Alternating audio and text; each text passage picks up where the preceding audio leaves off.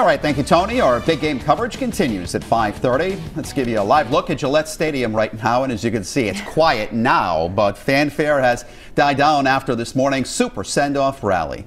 It was a much different scene this morning. Thousands of fans packed together outside Gillette Stadium to send the Pats off to Minnesota.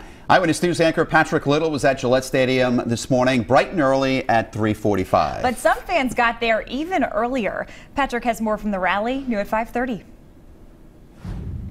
Not done. That's the theme for this year's playoff run for the Patriots. Last year it was do your job. This morning, the Pats fans certainly did their job. Where are you from? These folks from Peru, Maine, the first to the party at 3 in the morning, 6 hours before the party started. Well, this is what I wear every time I come to a game or send off something like that. You know, just got to support the team. Let them know we're rooting for them. This dad from Woonsocket thought today was perfect for some father-sons bonding time. Yeah, we called out well today. We are too well to go to school. So what motivated you to bring the boys up here to see this? The boys have never been to a Patriots rally, so today is our first rally, and next week's our first parade. There was a huge Super Bowl cake for Patriot fans to enjoy. A lot of signs, songs. Players and Coach Belichick only on stage for about 10 minutes, but for these fans, it was well worth the wait.